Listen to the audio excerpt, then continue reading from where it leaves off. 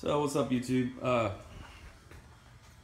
don't know if you guys mess with these things, but I got this. It's a 44 jet propane burner I use on this trailer out here. I do big corporate events, and I cook crawfish on this thing, and these tanks about 325 gallon a piece. These tanks, and that burner basically sits right there. It bolts down right there below this tank, and I had to pull the tank to get the burner out. I basically built this thing, designed it and built it.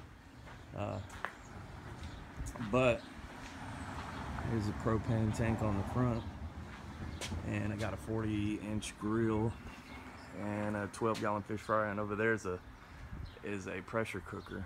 We put 9 racks of ribs on it, and I fabricated a smoke box for the grill.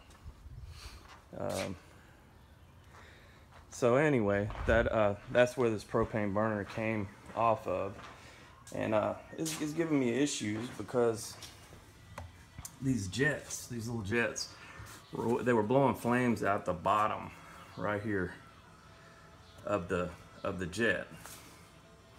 So, well, one of them was at first. So I pulled the thing out. I went in and I got me a metric tap and die set and tapped the hole where the jet screws into, and I went and got some JB Weld and put the thing back in there. It worked fine. Then 3 more did the same thing. Had to pull the tank, pull the burner again. So I'm like, man, you know, screw this. I'm gonna pull all 44 of these jets out and just go in and JB Weld them, and that's what I'm doing right now. So basically, it works. It's a quick fix. These JB Weld tubes is this size, which is yeah, and they're an ounce a piece. They're like $7. It's plenty and more than enough to do this little job right here. And I'm just going in and basically just covering the outer edge of these threads with this stuff, and just going in and just screwing them right back in where they go. And I'm obviously not going to sit here and show you every one of them, but that's what I'm doing.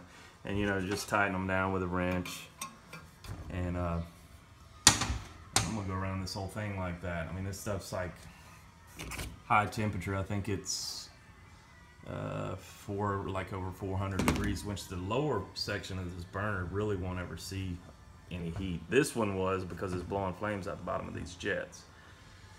It's a quick fix.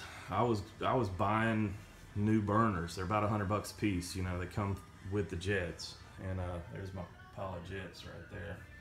But basically, man, you put these things in with JB Weld, they're not going anywhere. You're guaranteed not to blow any flame by the bottom of these things, and it's a quick fix. I mean, I went in and tapped every one of these holes with that die set, metric die or tap, and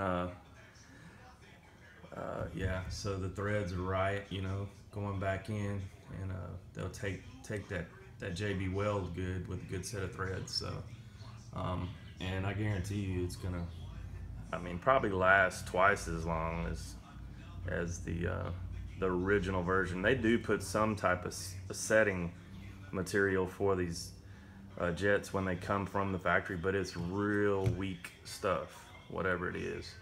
And when I pulled this thing out, I was actually able to unscrew these by hand. They were handy. So anyway, it's a quick fix for you if you have the same problem with these burners that I do.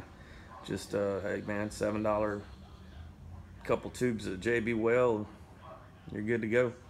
Later.